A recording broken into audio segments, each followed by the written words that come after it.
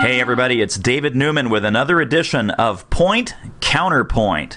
In this segment, let's listen in to Robert Bradford, CSP, and Carolyn Strauss as they unpack the age-old battle, marketing is more important than sales versus sales is more important than marketing.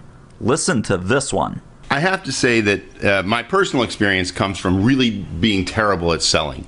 And the one thing that I've noticed is that the more I lean into my marketing, the more people call me. And I'm so bad at closing that I actually even don't call some of them back. But the point I want to make is I get plenty of great gigs from people knowing who I am, wanting what I've got, and calling me and saying, hey, can you give me some of that?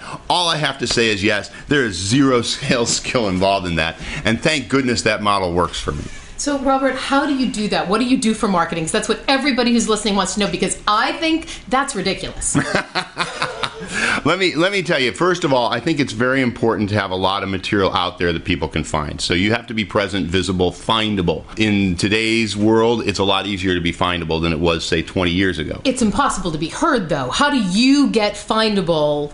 You know, if you're a leadership expert, how does somebody find you as opposed to the 500 other people who call themselves leadership experts? Right. I think one of the problems there is people don't get focused enough. If you're just a leadership expert, you're going to be out there duking it out in the marketing arena with people who are going to throw a lot of time and money into building up their presence. They're going to spend more on Google AdWords. They're going to spend more on their website and their social media presence, and that's going to make it very difficult. But if you say I'm a leadership expert for people in the construction industry, those people are going to find you and they're going to say, that's the person I want to talk to, not the big leadership expert, but the person who says, I know the construction industry and the particular issues you have in my world. So my understanding then is you're putting a lot of stuff out there and hoping. You're in the hope model of, I hope somebody realizes how great I am and they'll call me. Oh, heck no. If you are not getting on the phone, talking to people, let's say you're a leadership person in the construction industry, you need to call the construction associations. You need to find out when their meetings are. You need to call the corporations. You need to get in front of the CEOs. And then you need to say, okay, what do you need? Where are your problems? This is how I can solve them. And by the way, here's our financial arrangement. I mean, you got to talk about money and calendaring, right? You only have what you have to sell is your time and your talent. If two people want your time and your talent on the same day, you then have to choose and say no to one of them. So if you're just throwing stuff out there hoping the sales will come, really? Well, first of all, I have to say the best gigs I've ever had, we did have a calendar discussion, but we never discussed the fee. They just assumed that the fee was going to be reasonable. And when they got my bill, they were like, okay, that's the fee. Are you kidding me? I'm not kidding. So Really? that's what marketing does for you. It gets someone who wants you so much and is so convinced of your value that they don't even ask what it costs. And that is worth a lot of money to me. Okay, so I sell clothing on the Home Shopping Network. If I don't say this two-piece outfit is $49.90, how are they going to buy? Okay, you're a guy, right? Let's talk about the gender difference. If I go into a store and I go to buy something because I'm needing a dress, let's say for the gala on Tuesday night, right? So I need a dress. I go in and I go to the store. If I find a dress that I like but there's no price on it, I'm not even going to try it on because I don't know if that's within my budget to buy it. So if I'm not putting my price out there, I'm not talking to people about here's what my time and attention and information is worth, they're going to just move on because sometimes they might think I'm too much. Sometimes they might think I'm too inexpensive. You cannot sell without some marketing. People have to know who you are and what you do, but you can't just throw stuff out there on the internet, hope people will call you, and then go, okay, I'll show up Wednesday at 3 o'clock. That's nice. And by the way, 2 weeks later, here's my bill. I don't get it. Well, the key to really good marketing, this is something a lot of people don't get because a lot of people go into marketing, there's fluffy bunnies and they want to be creative, okay? That's not good marketing. Good marketing is coming up with a good idea that makes sense to you, putting it out there, and then measuring the results you get back. So, for example, my marketing of my seminar business, I have over the years sent out millions of pieces of mail, spent millions of dollars. I am not going to do that based on hope. I'm going to do that by saying, hey, I'm going to spend 10 grand here and see what comes back. Measure that, and if it works, I'll do it more. If it doesn't work, I'm going to try something different. So always measure. That's fabulous. Okay, and now let me tell you why what you just said is fabulous. Everything in your life is going to cost you time or money. Mm-hmm. You have already put in the time and the money to send out $1 million worth of postcards and marketing materials.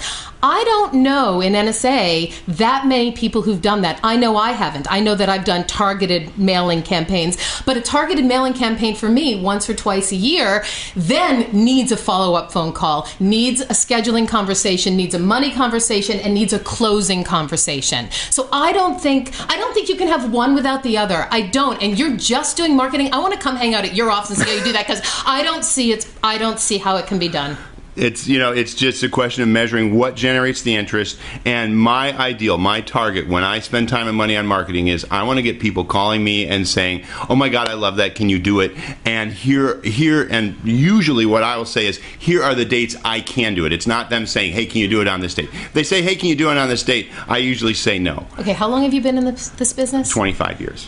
There you go. So in 15 more years, we'll have this conversation again and see if I agree with you. Right now, if you don't know how to sell, you are not going to make a living in this business. You've got to learn how to sell, and you've got to learn how to sell yourself. The one thing I'd argue is if all you're doing is selling, you're out there pushing yourself into a space where people don't know who you are and they won't value you. If you want to get good fees, you have to be out there in the space where they know who you are and they are coming to you. So instead of pushing, they are pulling you into them. You're going to get much better fees if you do that. And that's one reason why, for example, it's very hard to get a bureau to sell me at my fee, because if you don't know who I am, my fee makes no sense. So that one of the questions you have to ask yourself is, do you want to play in that world where you're constantly pushing to get a lower fee, or do you want to be in a place where you're being pulled in and maybe your sales skill would enable you to get a higher fee than I can because you don't suck at it? See, that's interesting, because selling equals pushing. I don't think so. Selling equals providing value for someone who needs what you offer, and you're the one that can deliver it. So if I'm calling somebody, I find out what they need,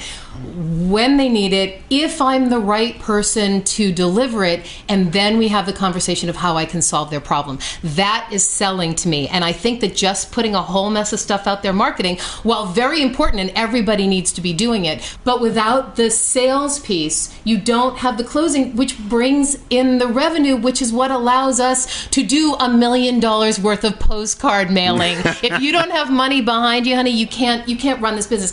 It's funny, I'm seeing people getting into the speaking business, lots of them, who think, oh, I have a mouth, I can talk, it's free to get into it, I can do it from my second bedroom, fine, if they're lucky enough to have a second bedroom, right? However, you've got to have money to run a business, and this is a business, and a business without a sale isn't a business. I would agree 100%, and I think the most effective closing I ever do is, yeah, actually I can do that. Would you be able to do that meeting on October 18th?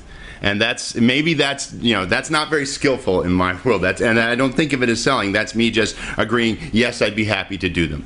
I think the very most important thing when you are marketing, when you're putting yourself out there, is to understand that you are saving people time. When you talk about the sales process you're talking about, and I've tried that sales process. It's a lot of time, and the people I sell to, mostly CEOs, don't have that kind of time. They don't want to waste 5 minutes on the phone with me. What they want to do is they want to read an article and say, this is really good stuff. I think I could use this in my company. Give me a call, say, can you do it? And have me say, I can do it on October 18th. That's like 2 minutes instead of 5 minutes, and that's worth a lot to my clients.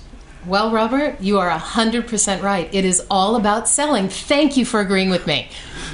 Carolyn, I have to say, it's really, I see your point. It really is all about marketing. Without marketing, you just don't have a leg to stand on with your clients. So thanks for helping me figure that out. You're welcome. Selling is everything. Yeah, you're absolutely right. Marketing is everything.